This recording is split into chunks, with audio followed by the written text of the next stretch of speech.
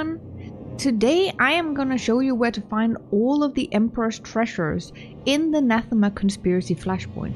You can do this both as a story, but you can also do it as a veteran mode flashpoint.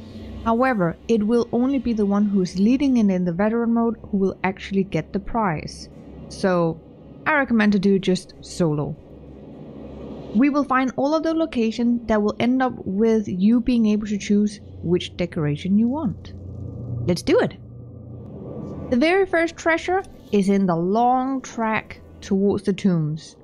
When you're approximately midway here, there will be a small camp of where the zealots reside. You will already have fought a pack of them, and then you just go up and pick up the treasure of Valkorion. 1 out of 7. A little side info: when you come from this area and you go around here, there's like a small little nook in where there's another camp, and there is actually a data pad which is a codex entry. Just a little side note in case you would like to pick it up. Next treasure you will find in this little path here. So just before you get to the next part of the plateau, you will find there's this funny little path. So you can either go underground as I have to get to here, or you can go overground where you find all the zealots. If you go underground, you will find 2 experimental accolades down here that you can find, and then you will also find the second treasure.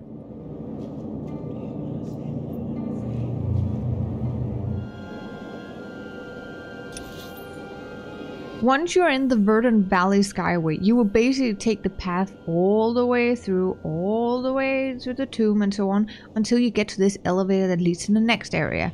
But before you go to this elevator, you will go up to this platform, which looks like a landing platform where we're at now. First of all, there will be a small codex for you here, just a little extra one to pick up. And then if you walk in through all of these crates, there's another hidden treasure.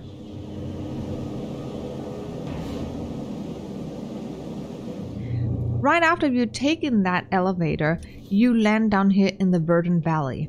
This is the elevator where you come out, and just here to your right in the curve, there's some stairs up. So we're just gonna run up here. And then we're gonna try, once we get to the top here, to shimmy over this tree log. And you'll get the next treasure.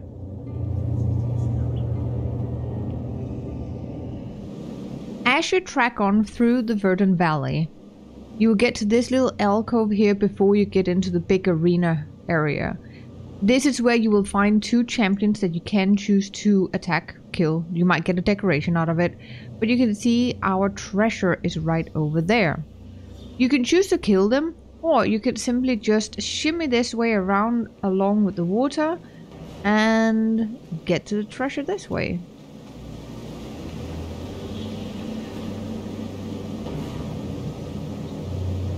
Easy peasy. Once you get to this arena, as you can see, it's the final part of the Verdant Valley. You get to the arena. Before we walk in here, you will follow the path along to the left. Well, actually there's no path. I choose to shimmy all the way around because I have sometimes experienced that the cutscene might start, which means that you might miss out on this treasure before you get in and get beaten in the face by the big guardian. That's 6 out of 7. The final one will be in the ancient temple. When you follow the path in here and you just follow it all around the curve here, you will get to the part before you go into the next area, and there will be one final chest where you have to balance on a beam. Just run straight. It's not too difficult to get, I promise. Unless you get stuck like I just did.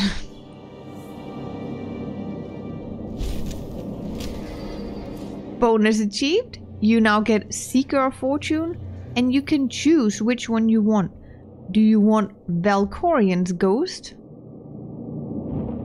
Or do you want Dramath? That is the choice.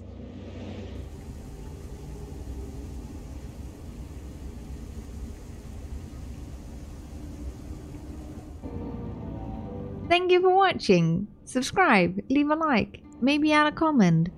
And if you like this video, please consider supporting me on Patreon for just $1 a month. It helps me and my content a whole lot. Bye!